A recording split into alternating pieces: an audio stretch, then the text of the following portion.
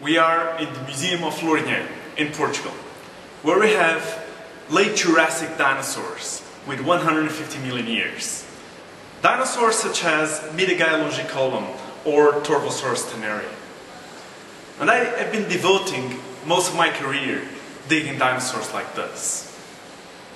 But going to Greenland will offer an opportunity to see through another window from older dinosaurs from Triassic.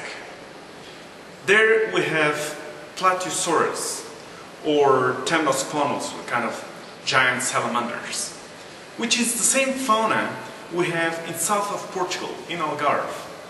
So going to Greenland will give an opportunity to compare the fauna from two different countries and two different latitudes, high latitude in Greenland and moderate latitude in Portugal.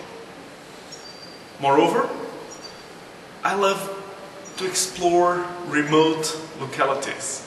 That's why I made expeditions in South America, Southeast Asia, and mainly in Africa.